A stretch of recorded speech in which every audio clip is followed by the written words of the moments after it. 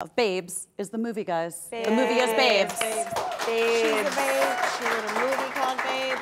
And I want to say two things about just, and I'm not going to give anything away because there are some like, guys, this movie is so enjoyable and so delightful and so relatable for anyone who, by the way, is a mother, has been, or is not, truly, because it's really about female friendship too, and like about the people that help you. Losing your friends when they have kids, losing them for a period and being like, no. Yes. And then your friend is a zombie suddenly.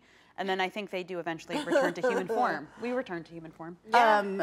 And like, I also just want to say that there's a labor scene with you in the beginning, and it was not over the top for me as a person who gave birth naturally with no drugs and was screaming. Oh, I'm sorry, I didn't know you were a hero. Okay. Oh, Michelle, I want to just say one thing about that. Anytime I can get drugs. By the way, I was young. Yeah. And I did actually think I was going to get an award. Yeah. How old were you? I had just turned 29 when I gave birth to Birdie. 29. Oh my God. I was 29, and I just started paying my taxes at 29.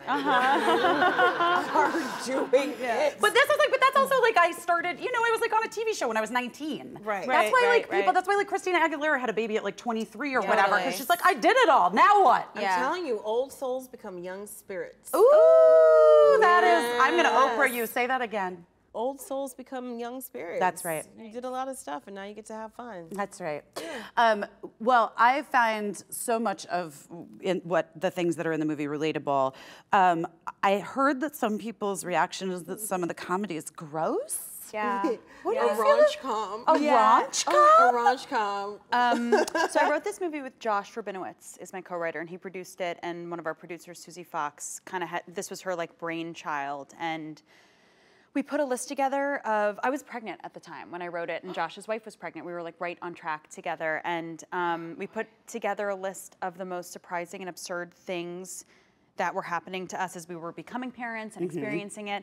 And we were like shocked to rack our brains for movies we've seen this stuff in, and there really weren't many. And then when we sent this script out to the industry or whatever, some people got it, which was lit. Film Nation, thanks for getting it. Who paid for it, and Range, thank you. Paid to make it like right away, which happens so rarely. It was so speedy. Within a year, we wrote it and it was greenlit. Like so rare. But a lot of people's response was like, this is really blue.